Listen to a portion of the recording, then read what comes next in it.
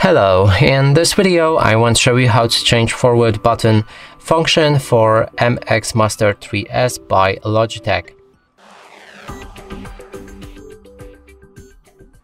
And to do this you'll need to download Logitech Option Plus software on your PC. When you're ready with the setup, there's the forward button. When we click on it, then we can change the functions. There's like hundreds of functions, so I can't cover them all in one video. But for example, I want to go select the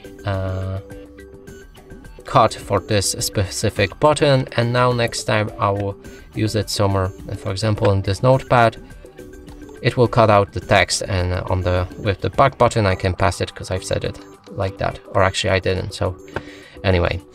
And that's it for this video. Hope you like it. Please consider subscribing to our channel, leave a like and a comment below.